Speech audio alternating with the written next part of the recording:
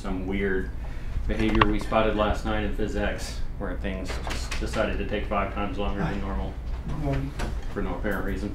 Okay. So that'll be fine. I'm Rob Elam, one of the many programming grunts around here. I work on physics engine implementation, some character work, some animation system work, and weapon systems.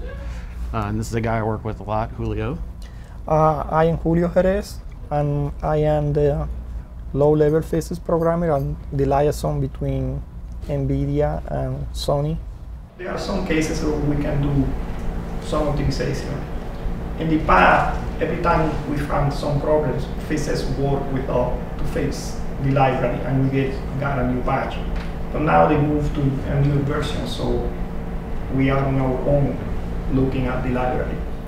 A lot of what we do is trying to wrangle the systems to work better with PhysX. There's some things that PhysX does that our current art does not like all that much, like the many shapes that we have, the high detail artwork we have.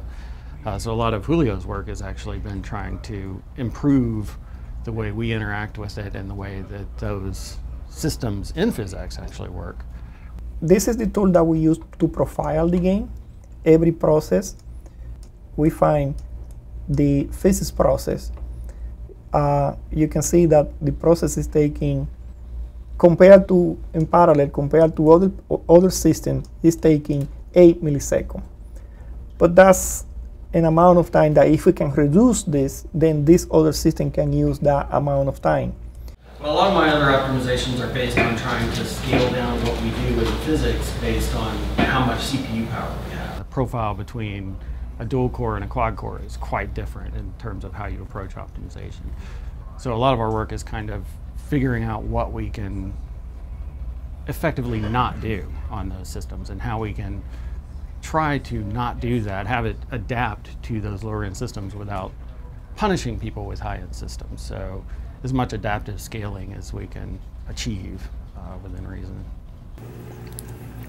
What are you doing, dude? I see some code in there. Let me see what's going on here. Oh, dude, you missed the line. I'm writing a book. It's just a really boring book.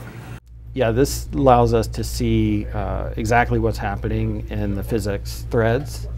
So different processes that PhysX runs, which helps us to determine, do we have problems with the number of objects in the scene, or do we have problems with the objects actually hitting each other, or the density of the shapes inside of those objects. All of these efforts need to be very, very explicitly pre-tested with a good before, and then obviously the similar after. And I'd like to start doing that more aggressively across the various hardware that we have. So this is it. It's where all the magic happens. All sorts of network equipment. You got video cards, sound cards, all different OSs. Pretty amazing. That exhibits this the most. So what are you testing here? This is NVIDIA's PhysX visual debugger. What this does is allows us to hook the game to this debugger and record what's happening in the game, what's happening in physics land. This actually shows you all of the collision objects that we have in a scene. And if you can see it, there's a little green thing there. That's one of the vehicles in the scene. I'm testing my machine now, and then today see if I can go and run it on the test machine on the test room over there. But if this works, it could be a very big impact on the physics update.